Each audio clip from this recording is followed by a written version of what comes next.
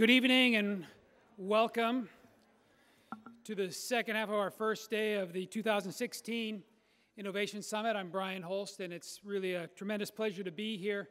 I want to thank our sponsors, the Juneau Suicide Prevention Network, Icelandair, Juneau Hydropower, Alaska Airlines, the University of Alaska Southeast, Sealaska, Ha'ani, as our premier sponsors that contributed a tremendous amount to make this event possible.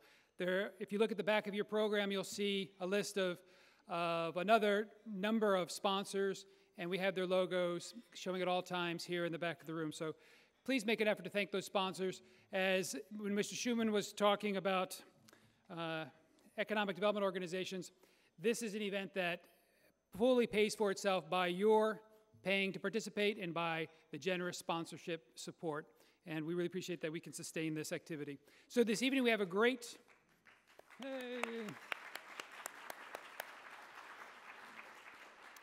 we have a great lineup for you, but to get it started, I'd like to introduce Dr. Daniel White. He's the University of Alaska Vice President for Academic Affairs and Research. Dan previously served in positions of Interim Vice Chancellor for Research, Director of the Office of Intellectual Property and Commercialization, and Director of the Institute of Northern Engineering, all at the University of Alaska Fairbanks. Dan joined UAF as a faculty in engineering. He earned a bachelor's degree in physics and civil engineering from Colorado College and Washington University, respectively. He earned his PhD in civil engineering from the University of Notre Dame. Go Irish! That is not the only reason we've invited Dan White, but it certainly helps him. Dr. White?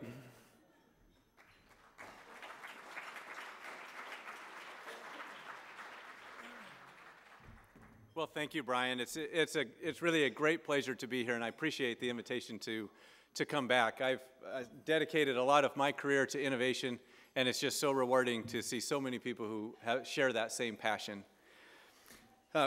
Brian asked me to give you a little update on research commercialization at the University of Alaska. And 5 years ago, if you don't know, or if you weren't here last year, I gave a short update. 5 years ago, the university decided what we were doing in commercialization wasn't working. We were focused on intellectual property and the patent as the goal. So 5 years ago, we stopped doing that and we pivoted and said, what is it that we really need to focus on? And what we needed to focus on was commercialization. Not having the patent as the goal, but having that product, that research put into practice and diversifying Alaska's economy. That was our goal. And so we reorganized, started to focus on volume. What we really needed were all of the inventors all across the university system bringing their inventions in. And the more volume that we had, the more deal flow that we could have. And instead, there are many universities that have closets full of patents, and these patents have no commercial value because there's lots of things that you can patent, but the key is to patent things or protect things that have value to private companies and industries that know how to make money with them. And so we've done that. I'm happy to say that just that message got out to faculty, staff, and students across the university.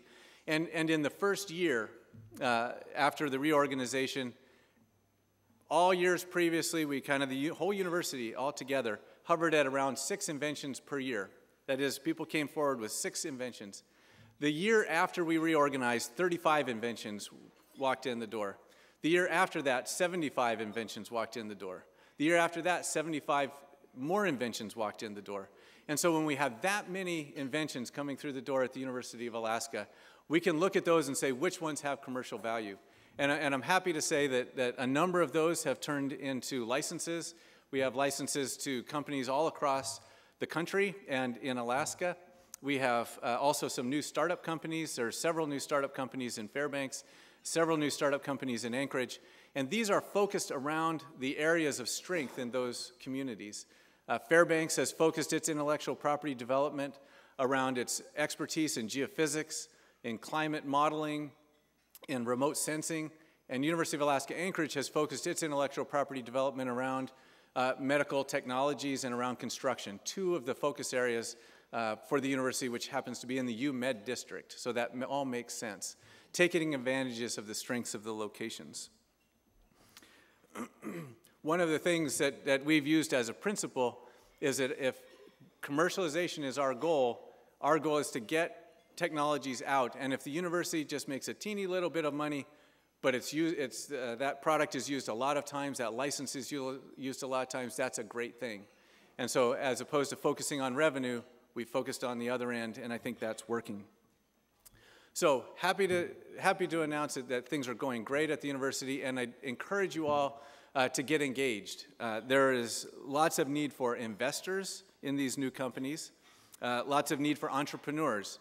Many of the companies are starting out with just their chief technology officers. If you're an entrepreneur and you want to get involved in university and its startups, please come see me.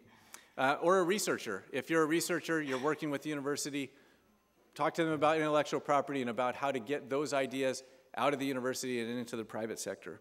So come be a part of the university, be a part of its intellectual property development, and be a part of diversifying Alaska's economy. One of my hats as Vice President for Academic Affairs and Research is I get the pleasure of co-chairing the State Committee for Research.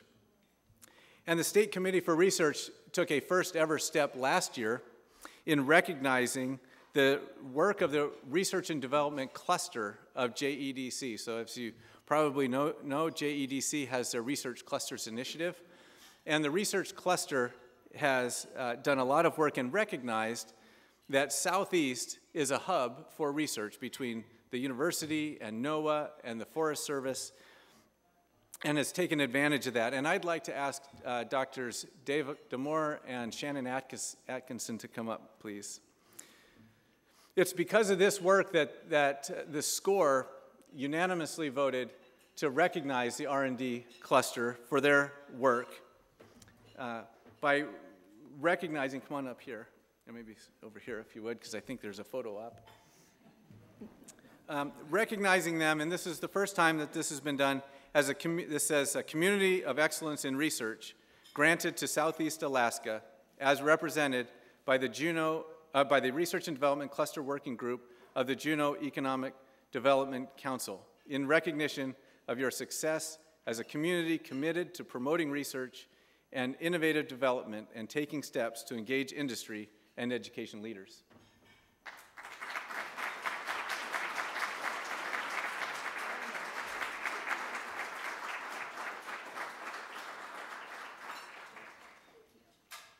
Well, thank you very much again. I appreciate being here and appreciate this venue. Keep up the passion for intellectual property and commercialization. Thank you.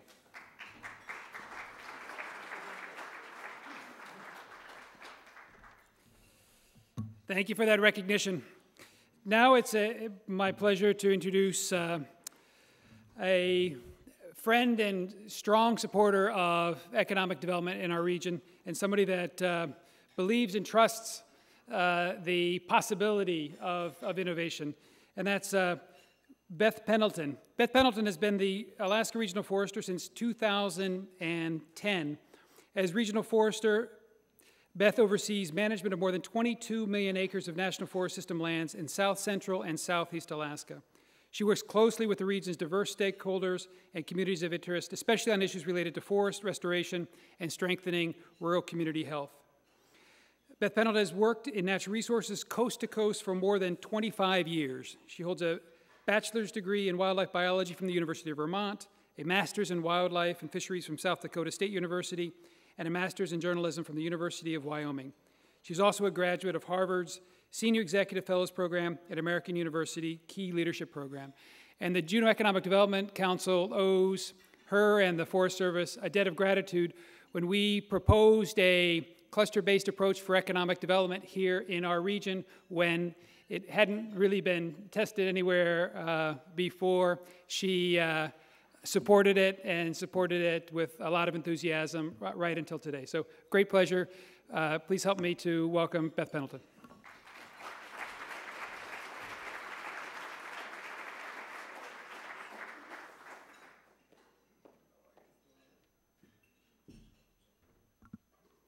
Well, good evening.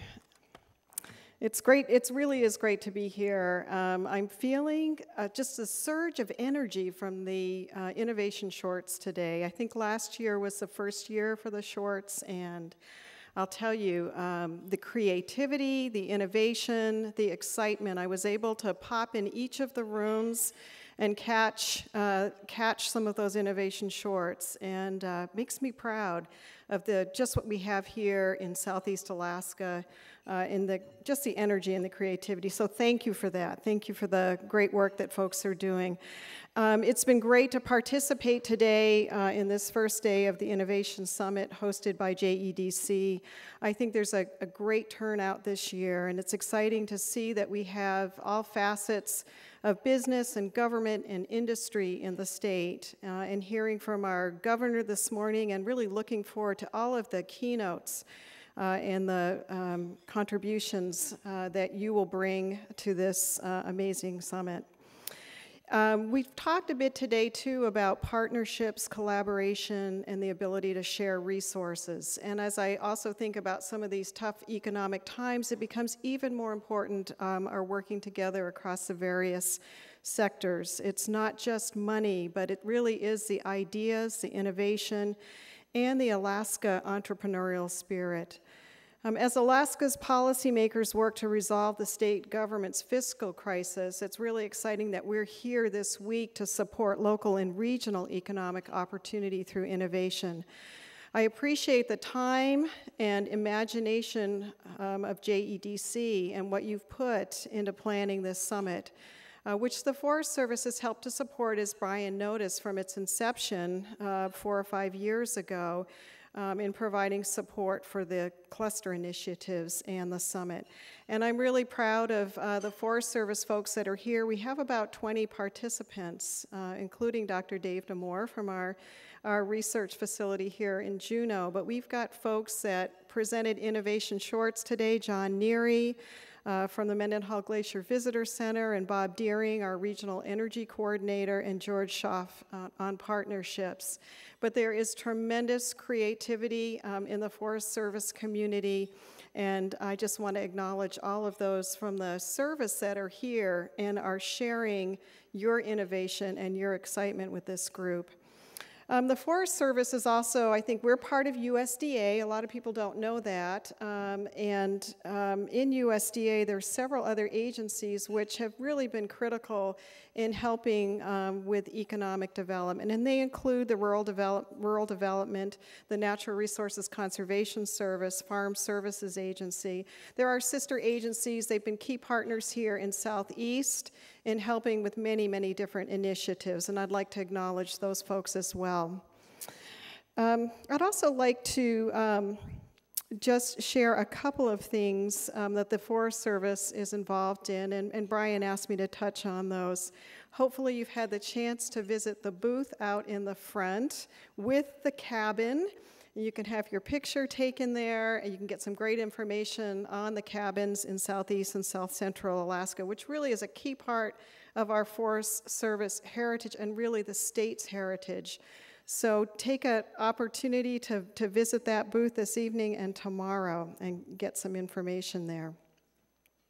Another area that we've been supporting is community capacity grants, and again at the booth out there you can pick up information. The Community Capacity Grants is a program that the Forest Service and the National Forest Foundation, which is our nonprofit organization supporting Forest Service, and together we have been offering these small capacity grants up to $24,000 each year for the last 4 years. We've offered about $450,000 in grants, and they're really focused at entrepreneurship and providing seed grants for startup businesses in communities across the Tongass National Forest. These grants provide the resources to create what oftentimes starts as a dream, as a concept on paper, and provides seed money and technical assistance to communities and local groups to design and implement everything from restoration projects to creating jobs. The applications for this next round of grants are due March 25th, so you still have a little bit of time to submit your grant proposal, and if you visit the booth, you can pick up a form out there. So with 80%, roughly 80% of the land in southeast Alaska is comprised of the Tongass National Forest. So sometimes people, they scratch their head and they say, well, why is the Forest Service so engaged? And it's just that, because we are a part of the fabric of communities here, both in southeast and south central Alaska. In 2015, the Forest Service employed over 600 permanent employees and about 220 seasonal workers in Alaska. And our employees live in the communities, they attend the churches, work with the scout groups and all the different activities in each of those small communities across southeast and south central. They also own and rent housing, they pay property taxes, they purchase goods and services locally. So we are a part of communities and the health of those communities in many ways, not just economic, but also social and culturally. So in order to attract business and residents, communities need to offer plentiful and affordable energy. This has been a key area that the Forest Service has been working in for a number of years. And for those of you who were able to hear the presentation by Bob Deering, who talked about some of the renewable energy opportunities, you probably learned a bit in there, and especially about woody biomass. Both of Alaska's national forest management plans encourage renewable energy production. And currently, there are about 15 permitted hydropower plants serving over 18 communities just in southeast Alaska. The Forest Service is helping to deploy biomass energy systems that use young growth and mill waste timber resources to heat and power small communities statewide. If you've been down on Prince of Wales Island and visited the school in Kaufman Cove and the amazing greenhouses they have going there, that's just one example of many that have been powered by woody biomass. Renewable energy from our forests also displaces tens of millions of gallons of expensive diesel fuel. It makes sense, and there's lots of area and opportunity for innovation with renewables.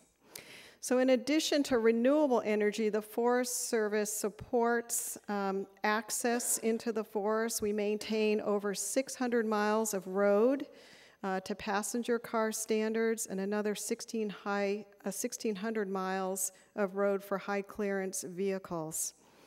And as you heard this afternoon, among Alaska's top economic drivers are mining, seafood and marine industries, and tourism.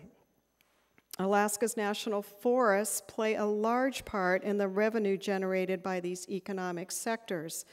There are currently 2 large mines operating on Forest Service land in southeast, producing over 176,000 ounces of gold and nearly 6 million ounces of silver, and that was in 2015.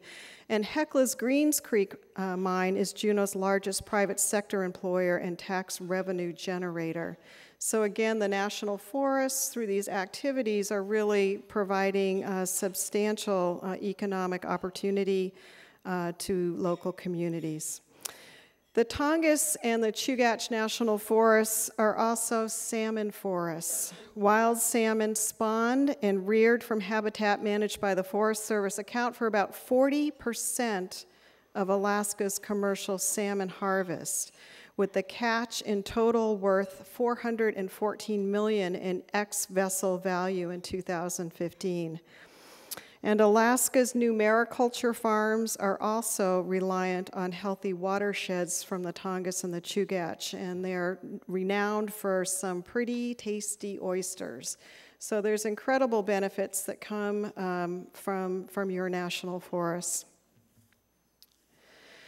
So many of Alaska's 1.9 visitors, and for those of you that heard from Kirby Day, who heads up the Visitor Products Cluster, I wanted to just take a couple minutes about the value of these forests, too, for our visitors and for that sector of our income, our public services sector.